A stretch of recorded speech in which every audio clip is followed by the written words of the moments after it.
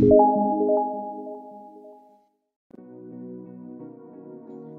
عليكم ورحمة الله وبركاته. First of all، قبل لا نبدي موضوعنا أريد أشوفكم متابعين وياي لو لا. تلاحظ ما حد يكتب تعليق. I actually want to connect related to our topic or any question. Also, I can make a separate video to talk about everything related to pharmacy if you want. أريد أعرف مشاكلكم، مقترحاتكم. Are you like this video, this way of lecturing? لا تترددون and write your comment. Okay, today we're gonna talk about calculation of pH. بداية نعرف شنو PBE, Proton Balance Equation.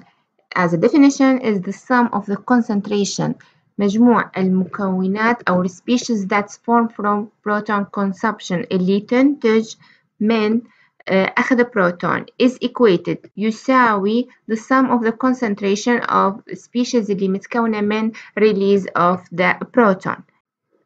Example, when HCl is added to water, it dissociated completely into hydronium and chlorine. هو طبعا ال HCl strong electrolyte فبذلك حيصير completely dissociated into chlorine and hydronium ion. شلون نكتب هذه المعادلة as a proton balance equation؟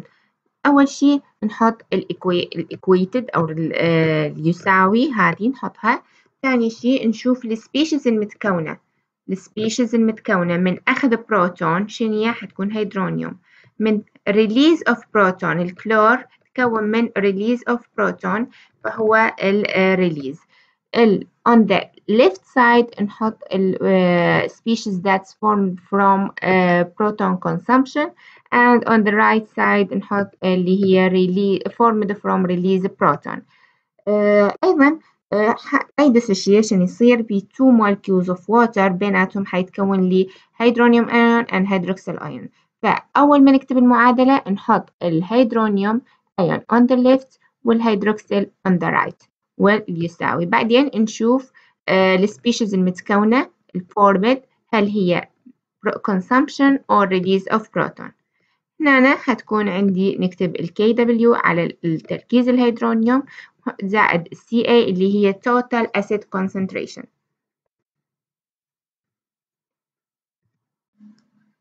Example, what is the proton balance equation when phosphoric acid is added to water?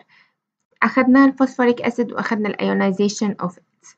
حيتكون أول species يفقد 1 بروتون ويعطيني H2PO4 minus.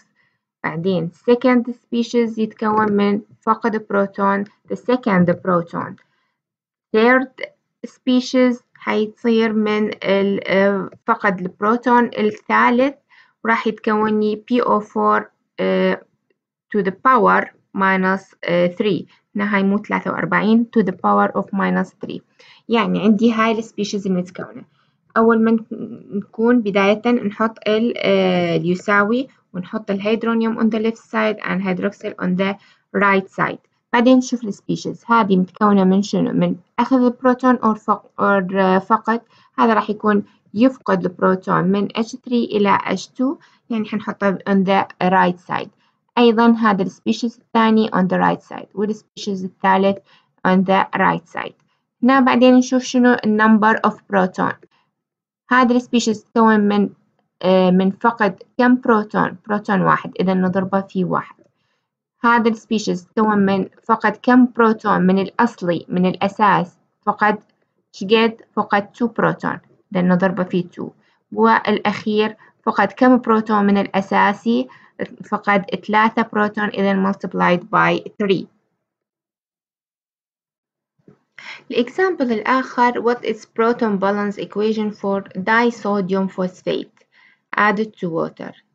أول شيء نبدي بصوديوم disodium phosphate راح يتحلل إلى 2 sodium positive and HPO4 minus 2 ومنه يبدي يتحلل مرة ثانية.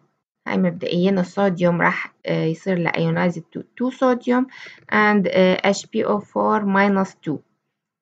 هذا راح يصير له أيضا dissociation. هذا إذا تذكرون إحنا أخذناه بالفوسفوريك أسيد هو أمفوفيليك هو أمفولايت ممكن يكون ياخذ ال H أو ممكن يفقد ال H. إذا فقد ال H راح يتحول ويصير لي PO4-3. تمام؟ زين إذا أخذ ال H راح يتحول إلى H2PO4-. هذا ال H2PO4- مثل ما أخذنا راح ياخذ أيضا H ثالثة، هيصير H3PO4- ولهنا راح يوقف التفاعل.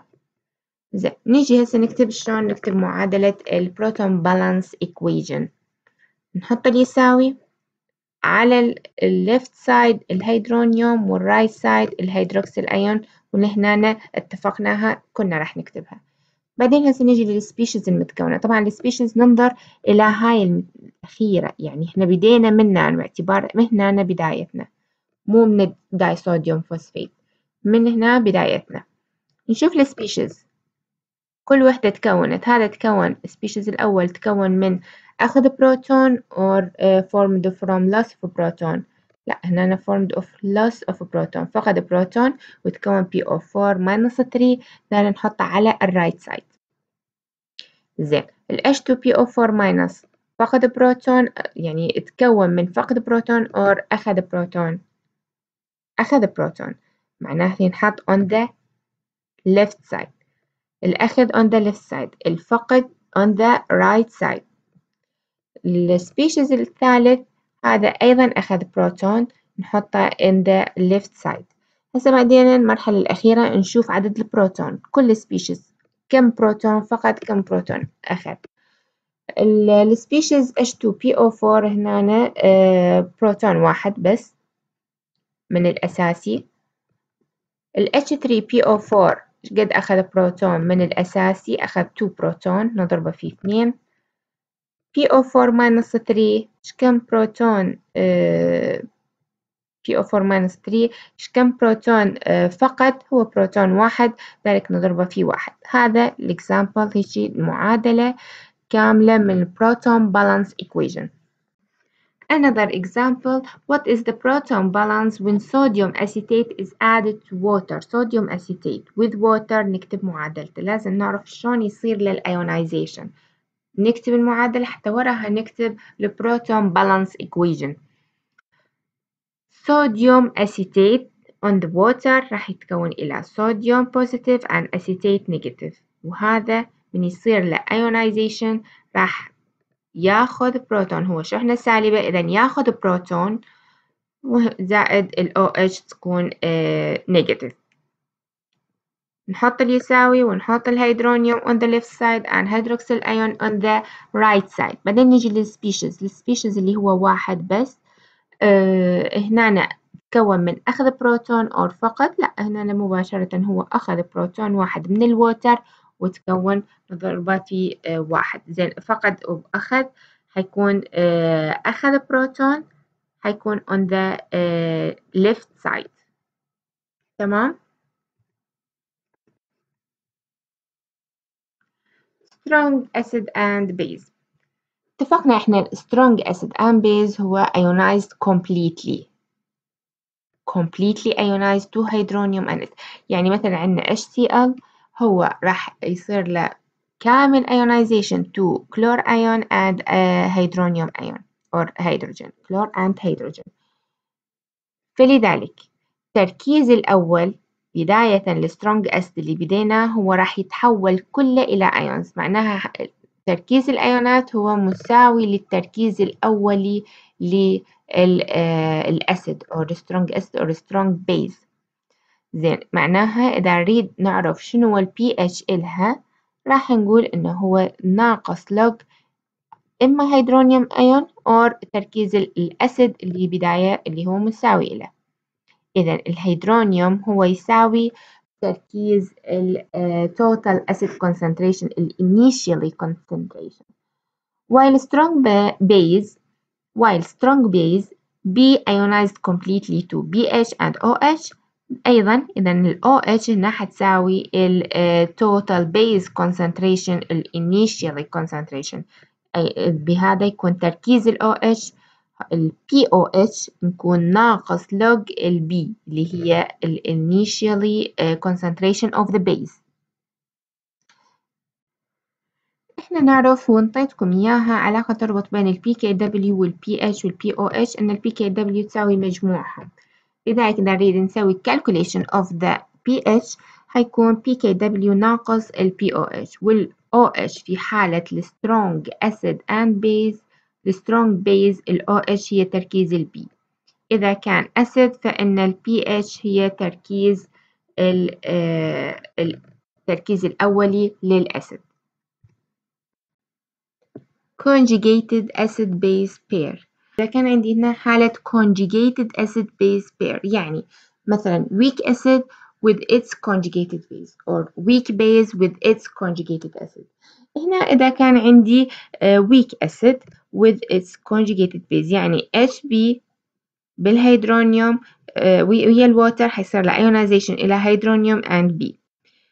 its conjugated base بنفس السيستم مثلا أني أضيف له يعني في هذا السيستم حيكون مثلا أسيتيك أسيد وهنا صوديوم أسيتيت. هذا أسيتيت زائد ويا الووتر حيصير لي ionization يعطيني OH minus زائد HB.